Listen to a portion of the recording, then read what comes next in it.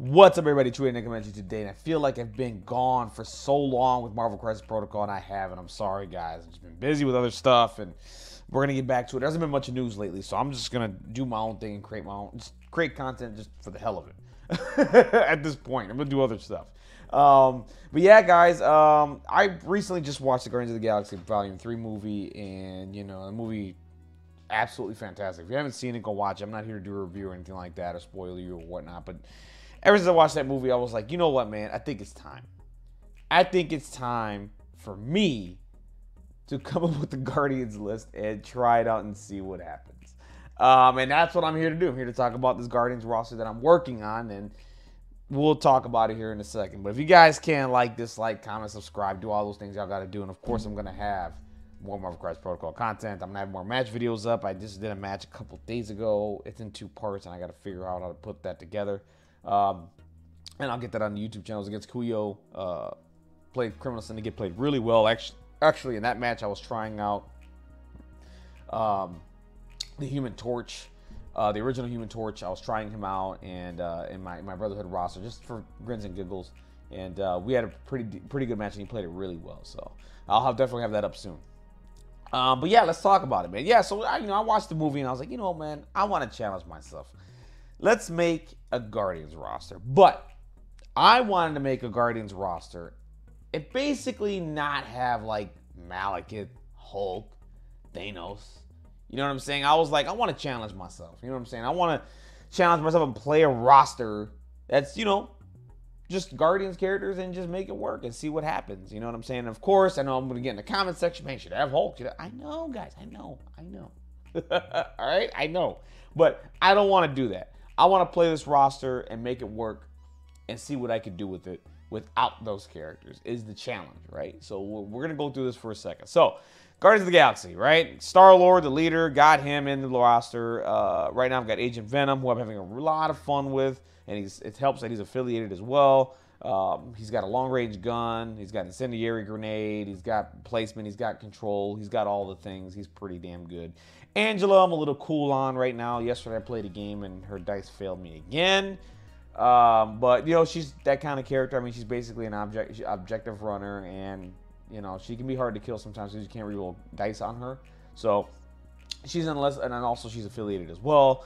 Beta Ray Bill, flavor of the year, it looks like so far. He's almost in every damn roster because of the big boy meta that's going on. He's also affiliated with Guardians, which also helps. And he's another long-range gun, too, with his range 4 attack. Granted, it is 2 power cost. You'd want to be throwing with this character anyway. But he's Guardians affiliated, so he's pretty cool. Crimson Dynamo was one of my splashes. I think the only splash... I have 2 splashes, actually. Crimson Dynamo's in the list. And the reason why he's here is because, well, tanky... on map E's, he's absolutely fantastic, and Guardians like to play on map E, shooting a lot of guns or whatever, and he helps, right? He helps to counter their attrition. He puts out shock. He can reroll your opponent's dice. He's just an absolute madman. He's absolutely fantastic, and he's helped to keep the Guardians alive, if they're doing some attacks onto them, and I can just reroll their dice and just, kind of stay alive. And he stays alive, too, because he's tanky. Gamora, the God Slayer. I've not played Gamora in since 2020, I think. When she came out was the last time I played her. And I haven't played her since. So I was like, you know what? Let's put her back on the table. Let's figure her out. She's one of my 4 threats. When I've seen her play, she's done some fantastic work. I played against her. She did some fantastic work against me as well. We're gonna see what happens with her. She's amazing in my opinion. She moves long. She has stealth. She has, what is it? The Assassin's Leap. That's a collision damage that she can do. She's got some really nutty stuff, and I want to try her out. So, Groot is, he's so good. He's one of the best 3s in the game. Hard to kill, very tanky. He can put out root when he needs to put out root. He can be a big boy. He can handle big boys pretty well. If they don't one-shot him and get rid of him off the table, he's kind of hard to kill.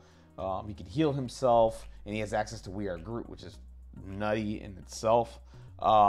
So, yeah, Groot is absolutely fantastic. Nebula, just because she's Guardian and I needed a 2 threat, I know, hey, you probably put in Toad here. That's not the point. Nebula's here. She's Guardians affiliated. She's an assassin. She can hunt down the extract holders or someone who's holding on a point. She can reroll a bunch of dice and whatever. She's fun to play. I have a good time with her. Rocket Raccoon, the amazing two-threat that just one-shots people when he can't. When he does. He's a better Cable. That's all I gotta say. Booby Trap, he's amazing. He's size 2. He can no longer suffer collision damage. He's size 1. He can hide behind truck dumpsters, and it's kind of funny, like size 2 things, and just like kind of sit there. You can't really see him. He's fun to play. He's by far one of the best two threats in the game. Star-Lord's the leader. We all know what he does. And the other splash that I'm putting in here is Ulick, and why I'm putting in Ulick. One, he has the extra power generation. I don't have to really, facilitate him power or anything like that. He does have a throw. He does throw terrain features. He does have a bit of control with his pounders. He is tanky. He is -1 damage, right? But the second reason why I brought him in is because he's another medium-based character with a medium move that I can take objectives with Eyes on the Prize. And Eyes on the Prize is in here for 2 characters. It's here for Beta Ray Bill, and it's here for Ulick. Gives me 2 options to threaten points, to grab something safely and to return it back to me, right? And to get back safely. I want those 2 options. I want my opponent to think about both characters and what they can do, and try and put pressure on my opponent to come up with something, right? To do something. If they don't, well, I'm going to get an objective. I'm going to take that back, and I'm going to hold it for a really long time. Both characters are tanky. Sorry, I can't speak today. Are tanky.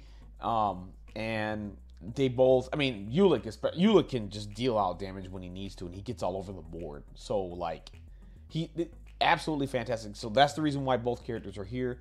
Well, one, Beta Ray Bill's affiliated. Ulick is here for this reason. If I'm not playing Ulick, if I'm not playing Bill, or I don't have the option to play Bill, I can play Ulick. Same thing, right? Angela can do the same thing too, right? She moves long. She's a threat too. She's also a target for Eyes on the Prize. So that's the reason why they're in.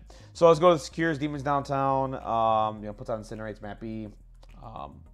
Infinity Formula, it's a map B. It's for guns to shoot. Basically, like Rocket, Agent Venom can shoot on this. Star-Lord is pretty good on this. I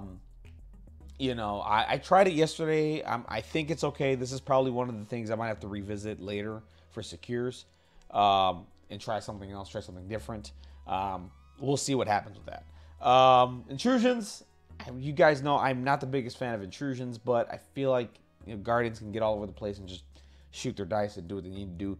Maybe I change this out for something else as well. There's not really much I like, to be honest with you, when I was making this roster. So I was like, I'll just put intrusions in, whatever. We'll see how it goes. I've not tried it yet. If I don't like it, I'll just change it and move on. Fear Grip, of course, the extra dice help out the Guardians as well. Extra dice for more, for more damage, and I can get rerolls and all that. It's a dice fiesta. Research Station, it is what it is. It's map B. People go to the middle. They're going to get shot. Can set up some crazy deadly duo turns and all that nonsense. So, yeah. Scrolls, it's neutral. It's a really good extract. It's 20 threat, high points. I can get a lot of characters on the field. My points are, I can really swarm at 20 threat with a whole bunch of characters and just throw a whole bunch of dice at you. So, yeah, Scrolls is pretty good. I love the point value, and it's a neutral base. It's neutral when it comes to scoring. It doesn't get out of hand. So let's go over the tactics cards base for impacts. Standard. Deadly Duo. You have to be playing this with Guardians. 100%. If you're not playing this with Guardians, I don't know what you're doing. You just get a whole bunch of extra attacks with Rocket and Groot for 2 power each. Pretty damn good. Escort to Safety is here to save one of my characters. Like, for example, another reason why they're here. Okay, that's right. Actually, no, never mind. We're not going to get into that. Escort to Safety is here just in case a big boy or something like that wants to rush into me. Or whatever. I can, Malik the charges. I can just go ahead, flip this card around for 3 power, save a character. They come, they get out of the range and, they get out of the charge and all that stuff. So that's the reason why this is here. I know this is better with like Guardians Thanos, but I feel like I can make this work. If I know my opponent's coming with a big boy, I could just, use this card, get my character to safety, and, stop a charge, basically, is the whole point. So, yeah. And honestly, I want to give this card some more burn. I have not played this card at all, ever in my life. So I want to try this out and just give it a shot. Eyes on the prize. I just already just discussed this. Fallback is just dumb. The timing on this card is absolutely nutty. You can sit there, get all the information from the damage attack, and then just move back small for 2 power. Keeps you safe. You know, if you don't... The best part about this is, like, if your opponent doesn't kill you, you know, and it's their final activation, you just get away. You're like, yeah, just go. Just go. Like, you're on. Yep. Follow me is busted. You know, it is what it is. I mean, maybe I could probably switch this out for Patrick or something else, but if I get a crazy turn with like Rocket or Groot or something like that, and I just shell out a bunch of damage, you know what I'm saying? I could just get all that power, follow me into another character that could do some really good attrition, and then just you're gone. Age Foreign Assignment. I want to give this card a shot. This card is crazy. It has all these effects that you can do with it. It's crazy. It's a crazy card, and I just want to try it. Honestly, I just want to try it and see how it works out. I mean, the effect, the couple of effects that I want to try is the one with Star-Lord, Groot, which heals 3 damage, and then you got Rocket Raccoon. You can do some Rocket Raccoon. I think he advances small or something like that. I don't know. Whatever. I just want to give this a shot. Mission objective keeps an objective safe. I could do something maybe with escort to safety. You know, bring a character towards me. If they decide to daze that character and I have enough power, I can just go ahead and mission objective it to another character within 2 of me. But the whole point is you have to have another character within 2 of you, right? Right, I believe so. Yes, it's within 2. Yeah, that's right. So, you know, you can do some crazy stuff like that. Fallback's another way to do it too. It keeps an objective safe. Keeps you the point value that you need to, you know, continue your dominance with the points. And it's just a solid card all around. I think this card is definitely turning into, I think, a staple, in my opinion. It's just so good. It's so solid. Recal, keep me alive. Riar Groot just heals everyone for 3. It's a solid card. Anyone within 4, I'm sorry, 3 power. Anyone within 4, remove 2 damage. I'll take it. For 3 power cost, sign me up for this.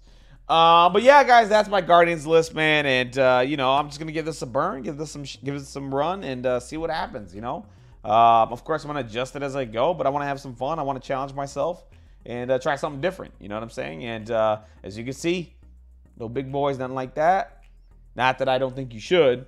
I just want to try it differently, and I want to go against it, right? And I want to see what happens, and I want to challenge myself and get frustrated and yell at dice and all that stuff. So, anyways, if you guys can do me a favor, like this, comment down below. Give me your thoughts on the beta, like call it a beta. It's just my starting point to play Guardians. There you go. I'm challenging myself to do so. I'm gonna do it and try it out, and have some fun. And I'm trying to do this without the boogeymen in the meta. So that's the whole goal of this, and see what I can do with it, okay? Take care. Have a wonderful, blessed day. I'll catch you on the next one. Keep playing Marvel Crisis Protocol, guys. Get me to 1,000 subscribers, please. We almost there, boys. Take care.